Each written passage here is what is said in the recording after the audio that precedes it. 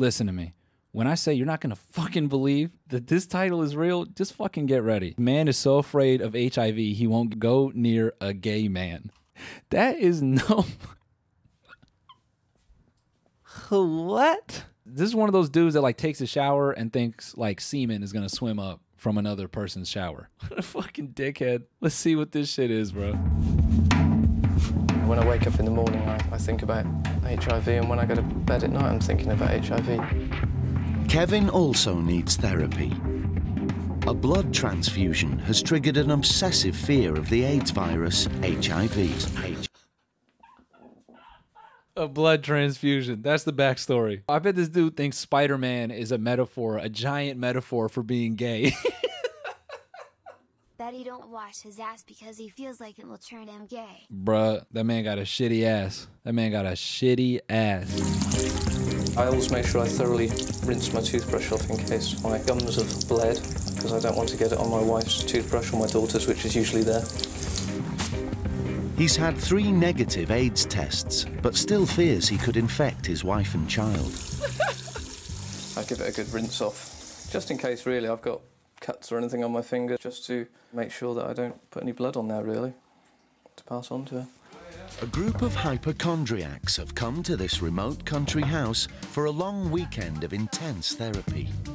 Their psychiatrist is Dr. Florian Ruths. Look, man, I'm gonna tell you right now, if I'm a hypochondriac, I'm not trusting anybody with that fucking busted strawberry haircut right there. That man got strawberry leaves on the top of his shit. What's your trigger? Because yours was blood, wasn't it? Mine's cancer. Headache, I've got tumour. Yes. Pains in here, I've got a heart attack, I'm gonna die. Look at this fucking dude's face. Tablet, you should have seen me trying to get them in me. He's scared in this room. Look at the way he's sitting right there. He's at the fucking edge of that table. He's like, all right, bitch, don't cough this way. They should have fucked the whole vibe up and just brought a gay dude in there. Just a flamboyant gay dude in there. Just, hello. And he's like, oh. Kevin's first therapy session will take place in a public toilet. Intrigued to know what's going to happen, really. His fear of the AIDS virus means he's terrified of blood. Let's just put it a bit of here and then kind of... And Dr. Ruths has planted some fake blood on the toilet and basin. They should have took it up. They should have took it to 100. First try. It's midnight. And he's just walking him down through those tiny streets. And he's like, where are we going? So just have a look over here. Just keep your eyes closed. Then the host goes into a gay club, hits the fucking urinal with crazy amounts of blood. All right, so we're in a gay bar, and we're going to try to have Steven try to take a piss in there. And then they just take Steven inside the club, and they fucking take the blindfold off, and they lock the door, and that motherfucker's just like...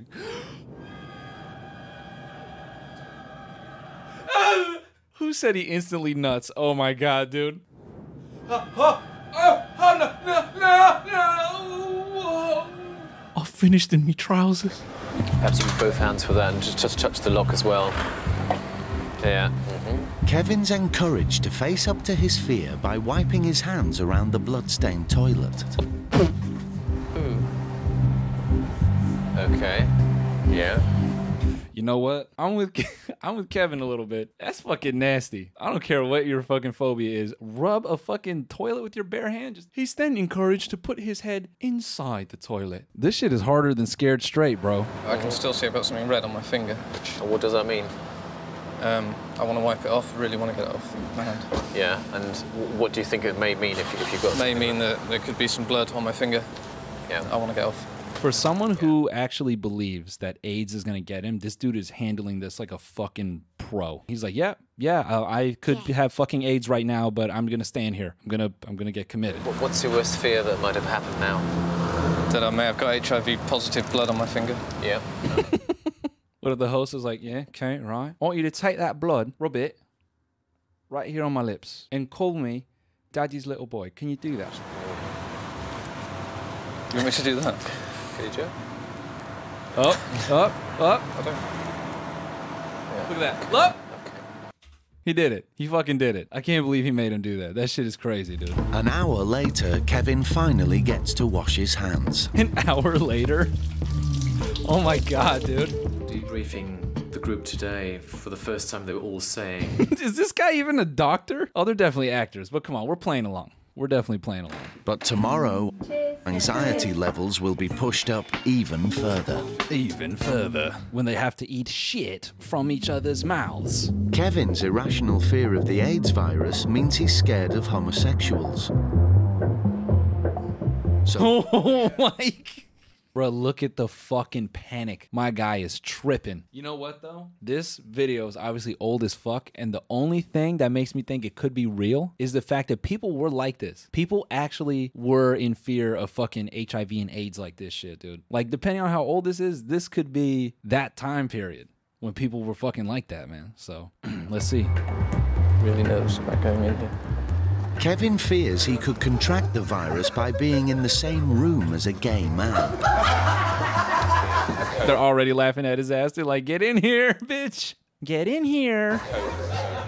How would you feel about going to the bar and perhaps ordering some more stuff or something? There might be something I touch that someone else has touched, that where they might be bleeding or have something on their hands or... This is the closest Kevin's ever been to a real live gay man. Oh my God. Like it's fucking National Geographic. Get the fuck out of here. This is the closest he's ever been to a gay man. Unbeknownst to Kevin, he's about to walk into a group of real life gay men. Bro, that's the next Netflix documentary. Taking fucking redneck dudes from Kentucky and just dropping them off in West Hollywood. Now Dr. Ruths wants him to touch the barman's hand. I just want to say thank you for letting us do this in here and appreciate your cooperation. Okay. His hand felt a little wet, damp when I shook his hand, so... He turned into fucking Clint Eastwood right there. Get your fucking gay mitts off of my hands. His hand, it felt like gay was on it. Kevin must now confront his ultimate fear. Tom, who is gay and HIV positive. No! The big one. No! This is harder than Scared Straight. This is so good. Okay. It's terrified, bro. Hi there. Come in, have a seat over here. Will do, thank you. Seat there. Great. They chose the most menacing gay man on earth. Chili said Walter White. Gay Walter White. Bro, look at that fucking forehead, dude. Actually, he more makes me think of like gay Professor X. It's just... Kevin, I've heard a lot about you. Kevin, you know I run a special school for people like you. What if I told you there were more like you, afraid of me, but we all had something in common? We all have AIDS. I believe you're acquainted with a special friend of mine. Spider-Man. This is the first time you've been in a room where the virus is in that room. But, you know, unless I had bleeding hands and shook your bleeding hands... Yes. It's just not a risk. It's not a risk. Yeah. It's not a risk, but... Just pulls out a fucking blade real quick. Now it is. Hands to the mat, Kevin. We're gonna wrestle. Thank you very much for coming here. And Don't say thank you. Thank you, Tom. I appreciate it. I really do thank you. thank you. Tom makes sure to give him that extra fucking yeah. You scared, bitch? Huh? You scared? You feel that? Feel that? Ah, AIDS, fucking pussy. Get out of here. I'm so amazed that you I feel completely right. So I have gone a bit funny now, just after shaking his hand, but I did want to because I thought he's such a lovely man, and I know there's no risk or anything. Yeah. You've blown a lot of my theories out of the water yet again. Oh my fucking God, bro. That's the funniest fucking video we've ever watched on stream. Hands fucking down. Let's fucking give Kevin a hand.